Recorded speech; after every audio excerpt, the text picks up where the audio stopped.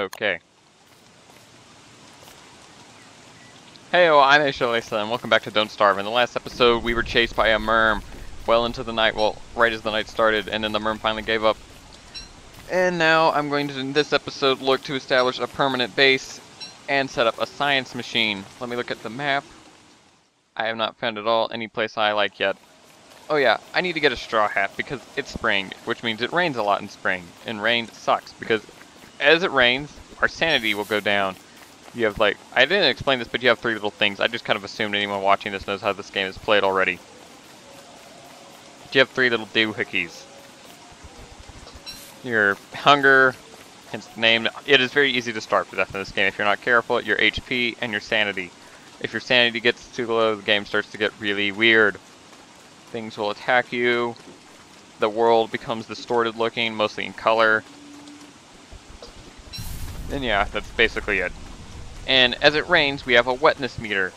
This wetness meter goes away when it stops raining. Have I explored this area? No. We found a savanna. That's nice. But as it goes up, eventually I'll get slippery and items can sometimes fall out of my hands while inventory. And other things will happen.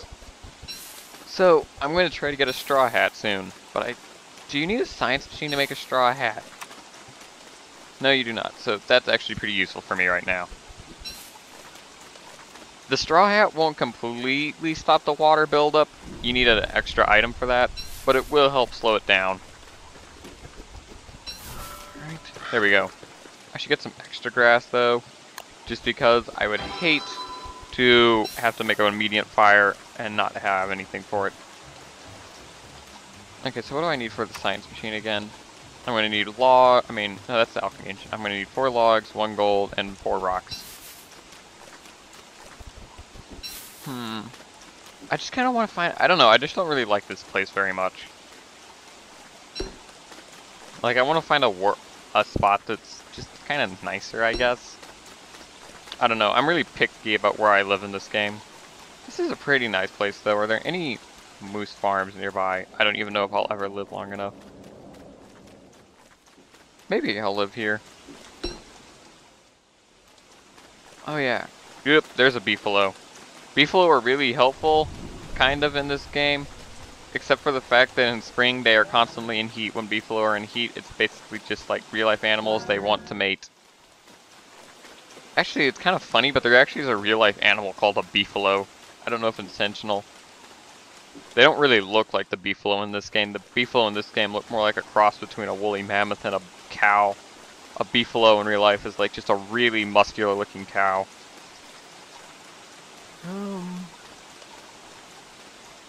Let's see, I think I kind of like this area I've wandered off into here. I'm gonna zoom out a bit. I think this will be my base of operation. Yeah, I like this little spot right here. Not this little corner area, but I like this place. This would make for a good base of operations.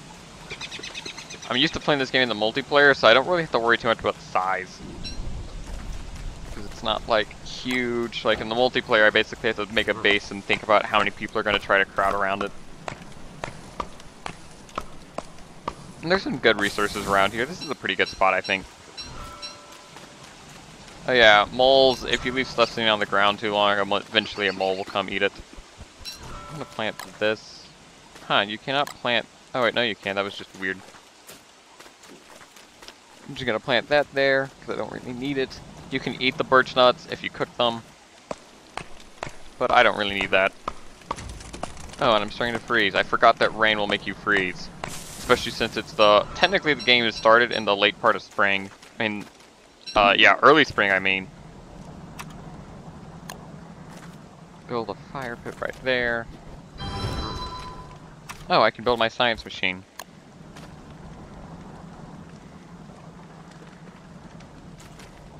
There we go.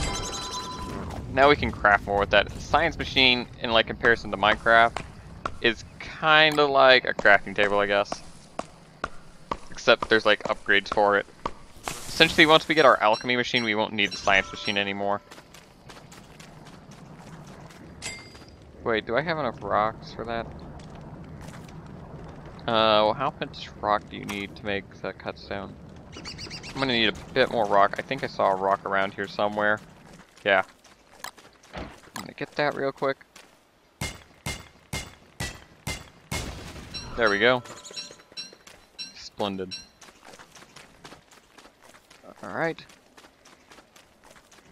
So I should now have enough rocks for this thing. Also, I should make a backpack. Backpack's really useful because your survival inventory is really limited. Where is backpack? There it is. I guess I'll just go get the stuff. See if I can in enough time. Since I made a permanent campfire now, it will not like burn out. Well, it will burn out, but when it burns out, I won't have to build a new one. It'll just be relightable, basically.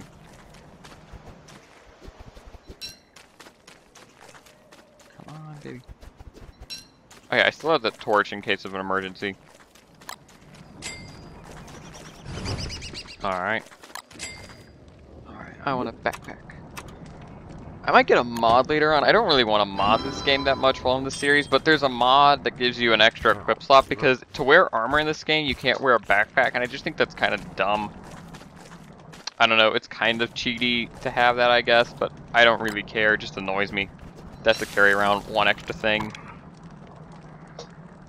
Oh, we probably won't even be getting into fighting for a while because I'm bad at it. I usually just try to avoid fighting. I'm used to playing as Wendy in the multiplayer because in the multiplayer you don't have to unlock characters.